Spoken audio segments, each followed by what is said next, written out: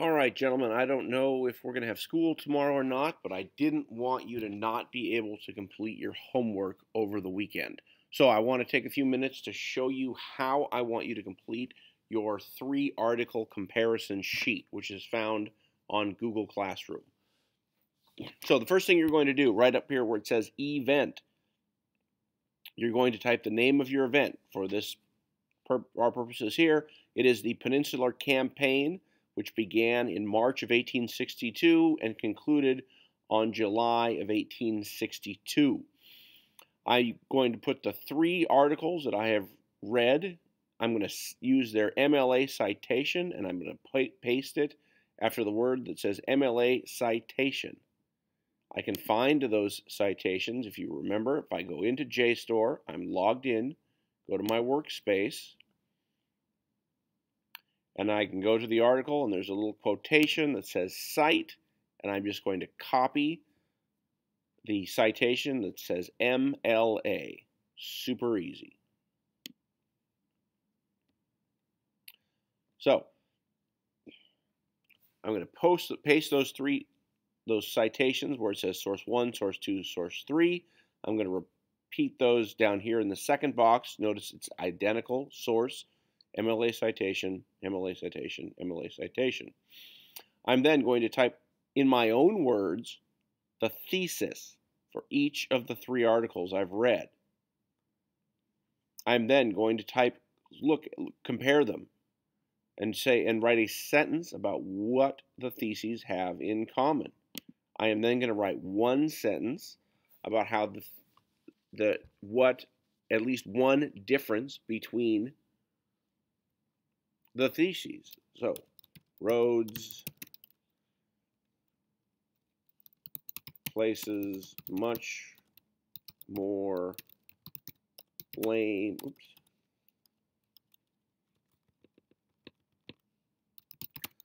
on General McClellan as a leader than others do.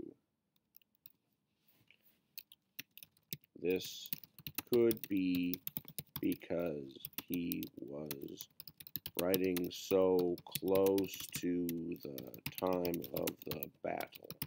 So, a good similar sentence, a good differences sentence. I'm going to do that same thing with their sources. How is Eric T. Dean, the author of the first article, getting his sources? Are mostly from newspapers of the era. We can go over here to my read article, and if I look down here at the bottom where he's citing his sources, I can see, so he's using mostly other books published relatively recently. This article is published, I think in 1994. He's mainly he's got the Klosterwitz, but even then, that's a 76 reprint. So he's mainly using mostly big stuff. He does here have a primary source.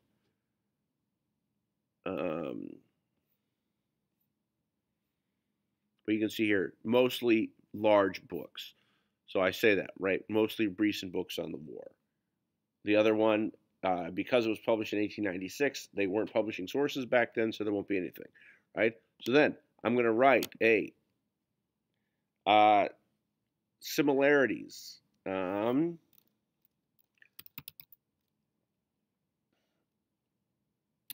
are not many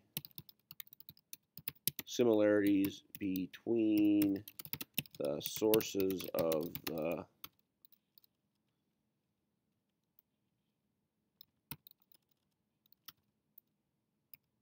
three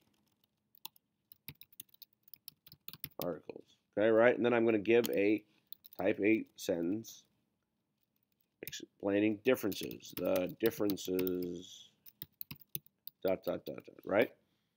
Same thing with methodology. So I'm going to look at how does Dean go about putting his paper together? Well, he looks at his newspapers and compares them to war correspondence. All right, I'm looking at what his sources are, kind of, does he explain anything? Same thing with Reed, same thing with Rhodes.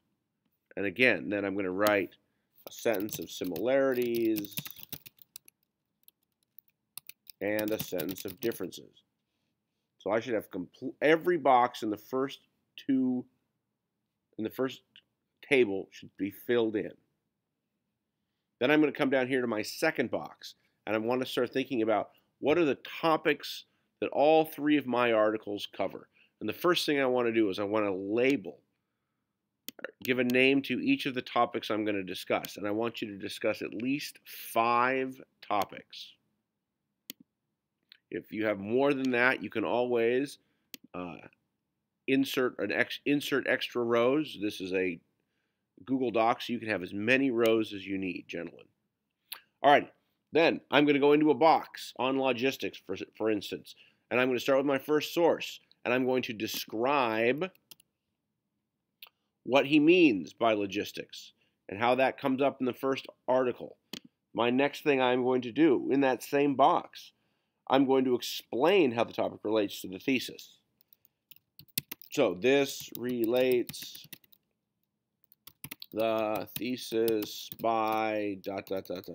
right?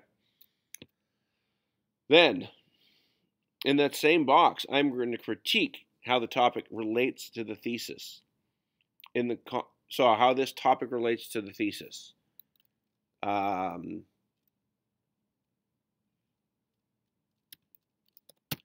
Logistics is a minor cause of McClellan's defeat in the Peninsular Campaign. Right, sorry for the spelling. I'm going to do the same thing for source 2. What does source 2 say about logistics? First thing I'm going to do, I'm going to describe what it is.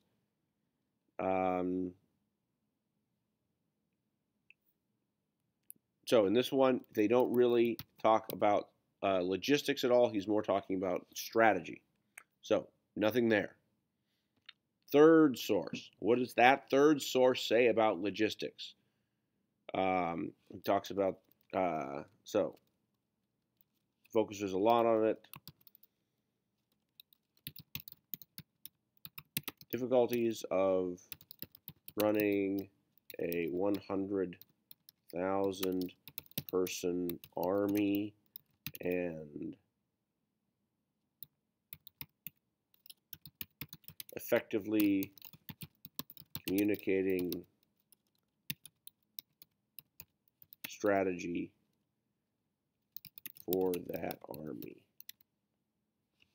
Okay, then I'm going to talk about how it relates to the thesis.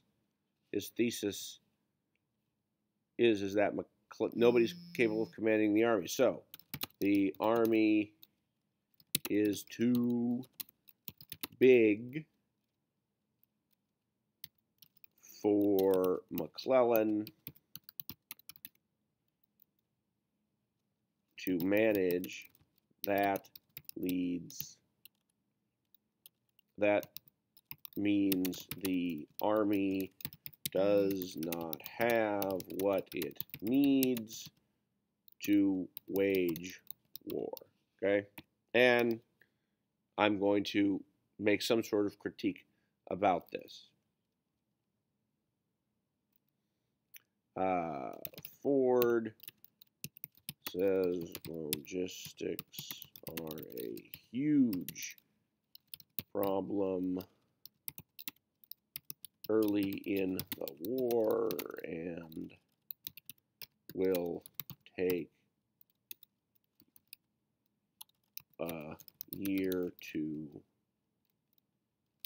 figure out, right? And then I'm going to give a similarity between, I only have 2 things, so what are similarities between them? Are there any similarities?